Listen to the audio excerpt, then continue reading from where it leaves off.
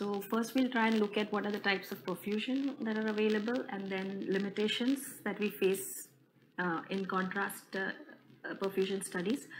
We look at the principles and the basis for arterial spin labeling. Just look at what was the evolution since some time, because ASL has been around, but because of up, it's quite a stable sequence, stable acquisition. But now I also use it on a 1.5T, and I'll show you examples where both look identical. If you would not know one picture from the other. So let's look at what we're measuring with ASL. We are not measuring blood volume, we are only measuring blood flow. And we already know from other techniques what is the gray matter CBF and what is the white matter CBF in an adult patient, and its white matter is approximately half that of the gray matter. And in children, because the metabolic activity is high or neuronal development is going on, it's higher blood flow into the brain. And as we age, we have less blood flowing into the brain or even into the parenchyma. So in perfusion, the types of perfusion which include contrast, we're looking at T2 star, which I made a mention of already. And we're also looking at K-trans or T1 weighted images, which is more of a laboratory work at present. It takes about 5 to 6 minutes. The advantage of DSC is it takes about a minute. And non-contrast arterial spin labeling takes about 5 minutes. So in DSC, we are using contrast as a label. In arterial spin labeling, we are using inherent water as a label. So the protons in the water are used as a label. And what are the pitfalls that we are facing with DSC? Because I get to do about 4 or 5 brain tumor patients on a daily basis, which come at every phase of their diagnosis and surveillance, that we find some difficulties in repeating or maintaining quality, same quality that we got on the index scan, on the follow-up scan, such as getting a venous axis. Then if it's a lesion which is close to the skull base, where you have artifacts caused by bone, we have issues. We can, because of the susceptibility, there's an overlap with real perfusion happening within the lesion. So we are not very confident about that. Again, we'll see examples of this. You can't easily repeat the use of contrast in a patient. It's difficult to explain, and it's costly, and quantification is not possible. So when we come to ASL, we are using an inherent contrast. So there's no exogenous injection. What we are doing in this is that we are first obtaining a control. Then we are doing a labeling in the neck where the blood is flowing through the carotid vessels. We allow some delay and then acquire the same image as the control. So we have a tagged image and we have a control image. When the tagged image is subtracted from the control, we get a flow map, which is called as the CBF map. So there are 3 or 4 types of arterial spin labeling. One is continuous, which is the one which started before. It has a larger slab, and the second one is pulsed, which has a smaller slab. The one we use now is called as pseudo-continuous. So that's a combination of pulsed and continuous, and gives the best SNR with the best timing possible. There is also a type of ASL called as velocity selective, which allows us to map the vessels actually. We'll see an example of this later on. So most of the work that I will be showing you is pseudo-continuous labeling on a 3 Tesla machine, and a few patients from 1.5 Tesla machine, same technique. So in this, we have the slab, the tagging slab is little smaller, and we have the whole brain coverage. So we had limited coverage in continuous and pulse, but in this you have maximum coverage, and we have a good labeling efficiency. So we have a good SNR. And with 3T, we have better imaging because there's better background suppression, and you have higher signal to noise ratio as for any imaging, any body part imaging. But this is an example of a 1.5T versus 3T in the same patient. If you see, the left side image is a 1.5T, and the right side image to my right is 3 Tesla image. Sorry, I don't have a cursor where I can show it to you by pointing out. So I hope we are on the same page as when I tell you my right and my left. So what we have here is a little better signal to noise ratio. If you see at the same level I've tried to obtain, otherwise you cannot make out whether the if you had these images by themselves, single images, we would not be able to tell which is 1.5T, which is 3T. So it's a little better signal to noise ratio, sharper images, a little more confidence, but you can do the same work on a 1.5T with experience. So this is how the maps look. This is the acquisition actually in the raw data. They are very crude looking maps. Information we can derive from these maps is that you have a black color in the center and a white color on the periphery. If we look carefully, the black color corresponds to the white matter, and the whitish or the grayish color corresponds to the cortex. And if we have to infer something, we know the cortex is receiving more blood flow than the white matter, which is what we already expect. And when we try and code it with color, this is what we'll get. Again, we have a choice of coding using whichever spectrum of color that we choose to. Whichever shows the lesion better is what I would suggest. In GE FuncTool workstation, I use a map called as Assist at times, and I will show you the rainbow map most of the times, but sometimes I use Assist to, when the blood flow within a lesion is very high, it just demonstrates how much aggressive the lesion appears to be. So what is the correlation that has been worked out in the literature? And I don't know if you're seeing my references below, but this is from a 2003 paper way back. And what they've been able to find out is that the low-grade tumor and high-grade tumor has a certain amount of blood flow, which corresponds to white matter for the low-grade and about 3 or 4 times the cortex in the high-grade. And for metastasis, it goes even higher up. So for us, the question is that if we've been using DSC for so long, how will we replace it, or how will we use ASL in its place? So then the question is to correlate DSC with, that means RCBV, with the CBF that we get from ASL. And that also found good correlation, as you can see in the second half of the slide.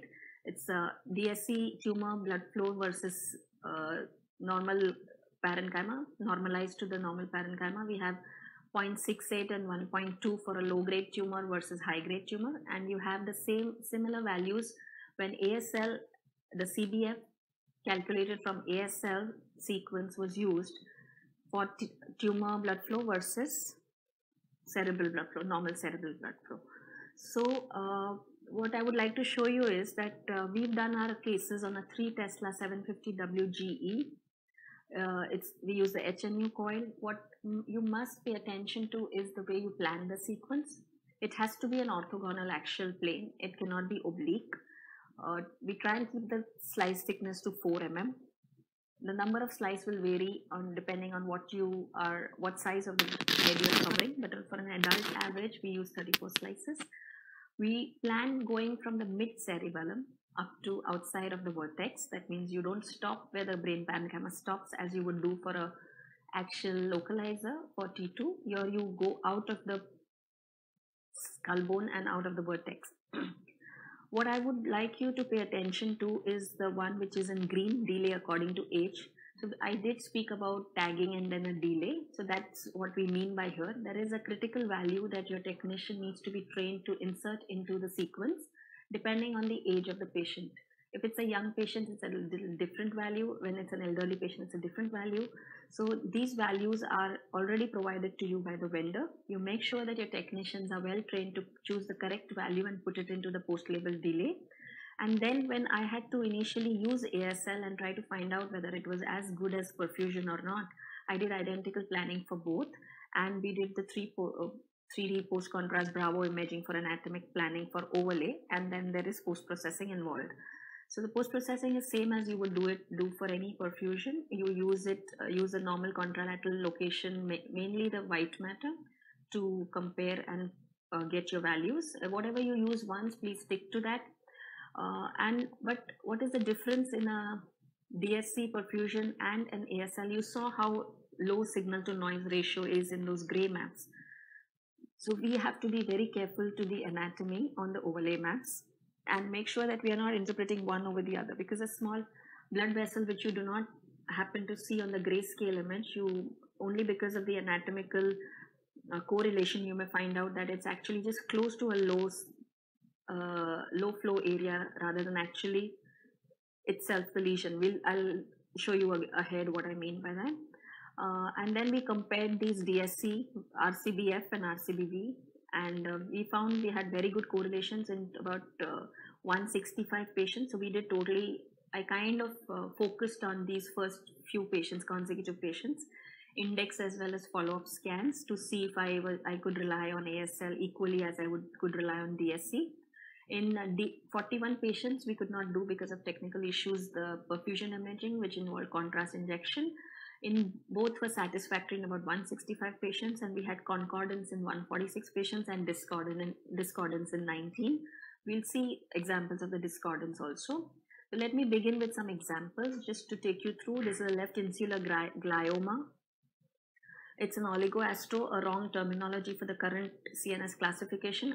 Previously, this was allowed. I need to change it in my slide. And it's either oligo now or an astrocytoma now.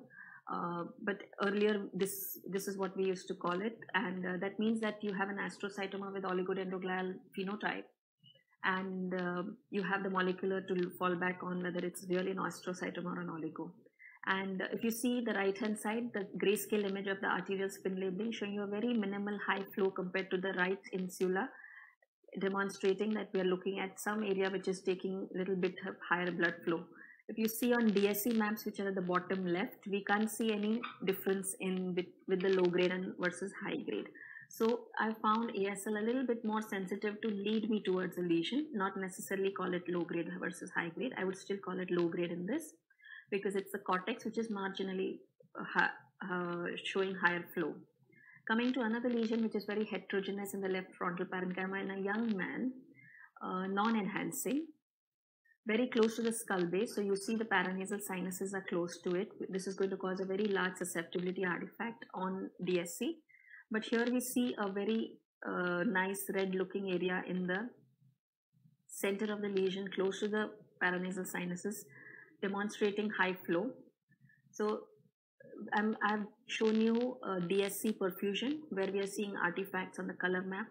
The one which is the third image on the top besides the curves is the raw data of the DSC, and you can see that there's a big artifact coming from the air which is overlapping. So just a bit of information for the students or people who are starting off using DSC perfusion now.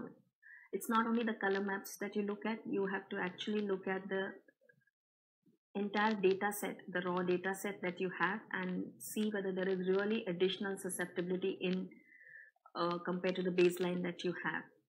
And so it's a difficult area to confirm whether the susceptibility that we see is because of the lesion or is it because of the artifact. But in ASL, we do not have such an issue if you compare both the maps. So the map lower down which you see is the assist map that I told you, with a higher grade component or a high blood flow component. It really stands out. So this is one way where you know that at least this part of the lesion needs to come out. If it's a large lesion and the goal is only debulking and not radical excision, we know that this part must come out. Otherwise, we are leaving a lot of high grade component inside, and also it may give rise to a sampling error on histopathology if we've not targeted this area. So this is a post-op where, because we've kind of planned it properly for the surgeon, they've been able to take it out, right? So this is a ASL CBF map after the surgery, where we see that the area which was showing high blood flow is completely taken out.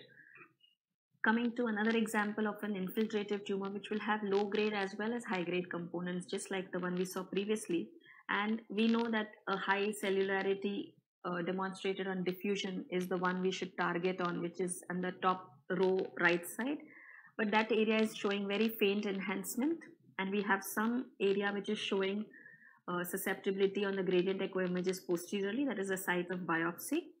And what we have on DSC is the correct localization for the area which is showing high cellularity. So this is for the people who would initially be starting out on ASL, working on ASL. Maybe you can correlate with other techniques that you already are familiar with and keep using them to reinforce what you're seeing as accurate in interpretation or not. So again, this area is the one we need to monitor, and we kept monitoring how this was responding to treatment on follow-up scans.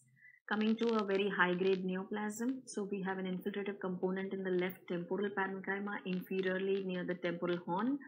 Coming to the next area, we have a very heterogeneous lesion which is showing heterogeneous enhancement and high CBF on ASL, and RCBV is also elevated. So if you see the map, both the maps really correlate quite well. You have centrally an area which is showing less perfusion. So again, you know which area needs to be sampled to make sure you get the best histopathology result.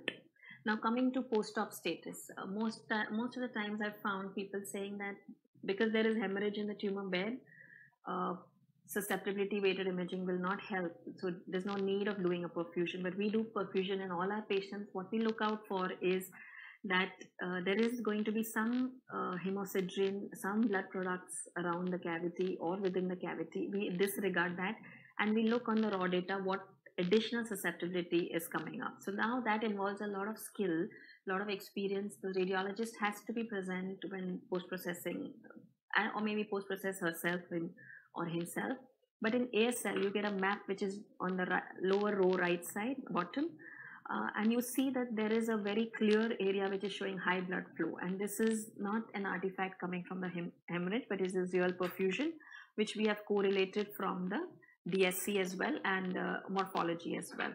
And because when we compare with the pre-operative scan, we'll know what was the residual tumor, what is the residual tumor likely to look like. So ASL really helps us take away the error or the error made by post-processing, the person who's doing post-processing, or help the radiologist to confirm the findings, whether both are concurrent or not. So it kind of makes life a little bit easier if you're doing a high volume of brain tumor patients. Coming to a lesion like lymphoma, this is a case of multifocal lymphoma, T2 dark areas with homogeneous enhancement, restricted diffusion, multiple foci. We have hypoperfusion on DSC, but we have high flow on ASL maps, which are shown below. The characteristic perfusion map of the horizontal limb going up after the recovery, and this is quite indicative of lymphoma. And just to confirm that we have some similar pattern on ASL, we have high flow. So all the lymphoma patients that we've seen till now, we have a bit of high flow, and this patient has additionally an arteriovenous fistula on the right side.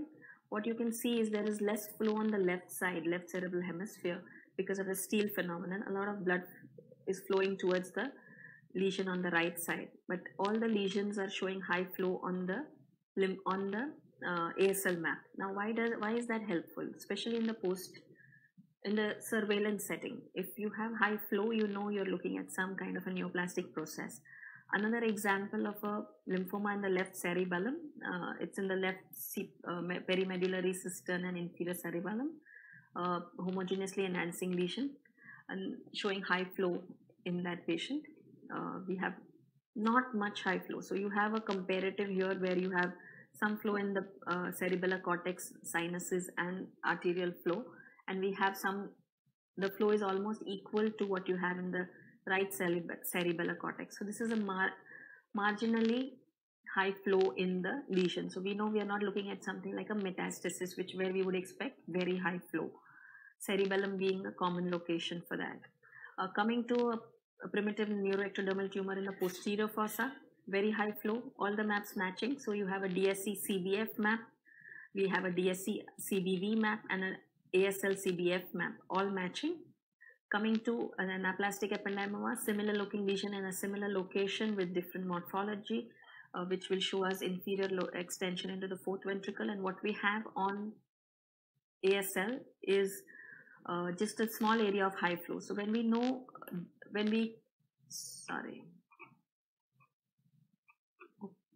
we compare this lesion versus this lesion, we know we are looking at not such an aggressive tumor as a PNET, and we may be able to support our morphological diagnosis of anaplastic ependymoma when the morphology is not as clear as in this case. So these are subtle ways we can use ASL. Now coming to this patient, I was following her up for almost 2 years. She is a case of breast cancer.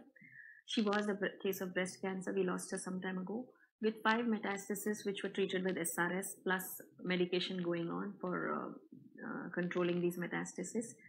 Now we had all of them responding well to the therapy except one which kept growing. So here if you see in the first image, the coronal T2, we can see some cortical thickening with heterogeneity. I would expect this even on the morphology to be just a metastasis with no differential of treatment related changes, but it's very difficult to tell the clinicians the same. We kept following up. The lesion showed high flow and eventually grew significantly, and DSC map also showed high flow. So this is an example where we had, in this patient we could not do DSC except in the index scan, because with treatment she had veins which were very friable and we could not get a good injection. So we called this as a metastasis and not treatment related change, and that's what it turned out to be. We lost her after that. Now another example, grade 3 oligoastrocytoma in the right frontal region. Post-operative radiotherapy planning also is drawn out on the image. Responded very well after radio and chemotherapy. A small new lesion coming up very close to the tumor bed with some infiltration happening into the right insular region. Clinician not ready to believe that we are looking at a neoplastic process. Perfusion, it said connect server. It said connect server. Excuse us for a minute, we'll just check. Do you want me to click? Yes. Click? No, it's connected. Connected. Change the slide now. Okay. So we had a new lesion and the clinician was not ready to accept that we could have such an early recurrence in an anaplastic lesion. That means intermediate grade lesion after very good treatment.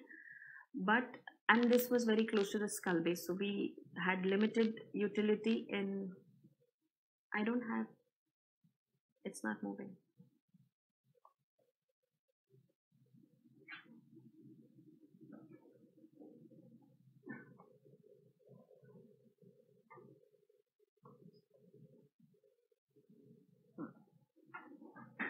So we had limited utility in terms of perfusion.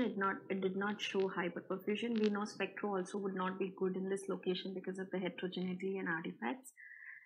But cortex was involved, so I was certain we are looking at a lesion which is a recurrence. So this is the first time that we picked it up, and this is the follow-up after 6 months, where the lesion has increased in size, and this is the CBF map. So this is the first index imaging where the recurrence was suspected. So this is the ASL map which did pick this up. Perfusion was equivocal. It showed isoperfusion. So although we had a very strong suspicion on the morphology of a recurrence, we could not prove it adequately if we did not have ASL. So we called this as tumor recurrence. There was a short-term follow-up of 4 months. So this is a 6-month follow-up and a 4-month follow-up. And we have the lesion growing in size and now perfusion becoming positive. So there is a delay in the perfusion becoming positive in some cases, especially when we have the anatomical areas not conducive for doing a good DSC scan. Now, incidentally, this is a similar pathology, grade 3 oligoastro at that time again. We have a good treatment protocol, same one, post-RT and CT status after 1.5 years, coming up with a new lesion, which is periventricular in location and showing central necrosis. We would expect treatment-related change, and this is what the ASL is showing. It correlated well with DSC. Now, 2 lesions in a similar pathology patient at the same time in the surveillance, and both are different diagnoses and both are confirmed by ASL as with DSC. Now, I just want you to pay attention to these color maps. We see that the right side is showing less flow. The entire right cerebral hemisphere is showing less flow compared to the left, and that's because that area is getting more of the vasculopathic changes which are happening as a result of the radiotherapy treatment. At times, the scans are done outside and we get these patients only to for ASL to be used as a problem solving tool. So again, a long course of treatment in an anaplastic astrocytoma where TMZ was continued for a fairly long time, and a new peripherally enhancing lesion came up, which was not looking like the index tumor. And there was a query whether we are looking at a neoplasm or a treatment-induced change, and we have this high CBF in the wall of the lesion, which confirms that we're looking at a recurrent disease, which is bound to happen after a long surveillance. Another example of a recurrent disease, multiple enhancing lesions, only one of them showing mild hyperperfusion in the bottom row, indicated by the red arrow. But if you see the ASL CBF map on the right side, all the lesions are showing high flow. So in this patient, we have no doubt that we're looking at a multifocal recurrence. Now, a pontine lesion in a young patient with some kind of expansion and high flow, we would worry about it being a neoplasm. But if you look carefully, there is an area which is also showing almost no flow, and we suspected demyelination. So this patient was treated with steroids, had recurrence of symptoms, and you see the morphology is completely changed and showing the. Another thing we must know is that basilar artery is very close to the medial aspect of the lesion. We expect some artifacts there, which is what we are seeing even in the subsequent follow-up scan, but the lesion per se is showing low flow or marginally high flow. Its utility in stroke also is now becoming accepted widely. We have our stroke physicians, neurophysicians wanting ASL in every patient that they suspect stroke in. So without contrast injection, we can give them a diffusion-perfusion mismatch map. If you see the diffusion abnormalities just over 2 spots in the pre-treatment scan and a large perfusion defect on the ASL, and once the patient was treated, you have complete recovery with the flow being restored completely. So another example of a no mismatch, diffusion-perfusion showing equal insult. But when the patient was treated, we have a small area which is medially showing low flow and some hyperperfusion along the cortex, so a luxury perfusion map in this patient. That means most of the parenchyma has recovered, but there is still some ongoing ischemic change. Another example of a diffusion-perfusion mismatch, recovery after treatment, although you still have some areas showing the diffusion persistent. It was done very early before the diffusion abnormality could resolve, like within a day or two. How are the infections looking? Giant tuberculoma, left temporal lobe showing low flow. Same with DSC, we already know it's hypoperfused. We are confirming that ASL has similar pattern. This was about a big lesion, but what about the small lesions? The small lesions also shows low flow. So I was telling you we have to look carefully at the anatomy and the overlay. So if we did not point out to the lesion clearly, the CBF within the surrounding vessels would tell us we're looking at high flow, or even within the cortex, but we need to point out to the anatomy very well on the anatomic images. So another example of neurocysticercosis, low flow. This would become important, this experience would become important when we're looking at metastasis and we demonstrate high flow within the wall of the lesion. This was an interesting case, T2 abnormality in a patient of leukemia on treatment, presenting with convulsions. So we have a setting of, we're looking at a CNS infection versus we're looking at recurrence of disease like chloromas. So this focal lesion on the T2 is all that we could see on the plain scan, and it did not show enhancement. It showed cortical involvement and involvement of the subcortical white matter, so it did not match a chloroma. And when we did the ASL, there was a larger area involved. In fact, the abnormality is going into the left frontal region. So again, we had that message, connect server.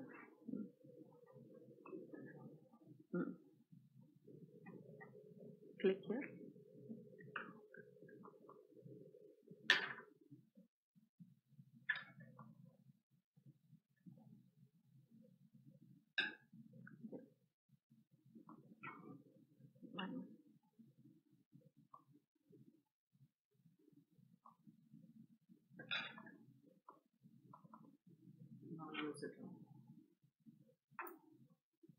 Okay, sorry about those gaps. It's the technical issues here. So we have high flow going on into the parasagittal location as well as in the left frontal region way superiorly. And we found that we were looking at an infective process unilaterally affecting one cerebral hemisphere, and actually a larger area than the one which is a larger area actually. Sorry, I'm just I need to get back. Give me a second. So the CNS, this was, we concluded we're looking at a CNS infection occurring while the patient is on maintenance chemotherapy.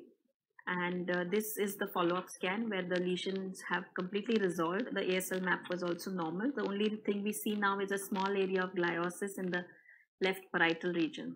So coming to false positive, what are the things where we have false positive? So, and very few cases, less than that I would say on DSC, we found blood products interfering with the evaluation.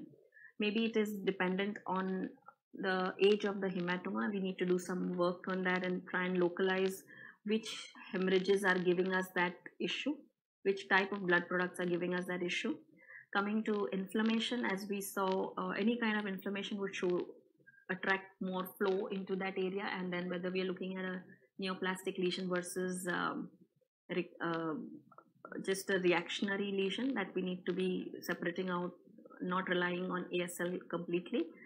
A new thing that I have found in the patients when I do a lot of surveillance is SMART syndrome, which is coming up. I'll show you examples of that.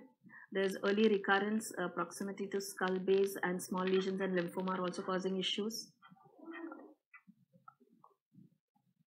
Okay, this is an example of SMART syndrome. We have a treatment-induced necrosis in the left parieto-occipital region, another area of treatment-induced necrosis in the right medial occipital region. You can see a cavity which is a primary tumor bed, more in the parieto-occipital region, more in the medial occipital region, and on the ASL map showing no high flow in the areas of enhancement, and diffusion showing central restriction, which is more confirming with the acute necrotic change which is happening. When we did follow up, we found if you see on the T2 in the right lateral temporal cortex, there is gyral thickening with some kind of gyral enhancement and high flow. If you see on the ASL map, which is the grayscale map on the bottom row on the right side, second row on the right side, and the color map showing high flow. So this is a false positive where we see high flow in the vicinity of the tumor bed, and we suspect recurrence. But if we give some time to this patient and do a short-term follow-up, this lesion regresses, as in this case we have given the patient steroids. We can see the entire radiation treatment-induced necrosis also going down, and healing of the lateral temporal and parietal cortex enhancement and T2 abnormalities. There are some false positives I've found in pilocytic astrocytoma case, lesions like pilocytic astrocytoma, some infective diseases, and this is an example of an enhancing component in the right thalamic pilocytic astrocytoma. No high flow on DSC, CBF or CBV, but we have high flow on the ASL map, which is inferiorly located on the right side. We see the area of high flow, which is seen as red and corresponding to the area of enhancement. So if we are not careful with the anatomy and we don't pay proper attention to the clinical presentation, we may mistake this for a higher grade tumor. So we also get to correlate our patients with the FET and FLT PET. And this one is a left frontal index tumor bed, which is showing treatment-induced necrosis, low flow on ASL map. A new nodule coming up on the right side, which is also showing low flow, but very high uptake on FET PET. And I must say this patient had high RCBV in the right frontal lesion. So DSC scored over ASL in this patient, but most of the times we've had ASL pick up abnormalities faster than or earlier than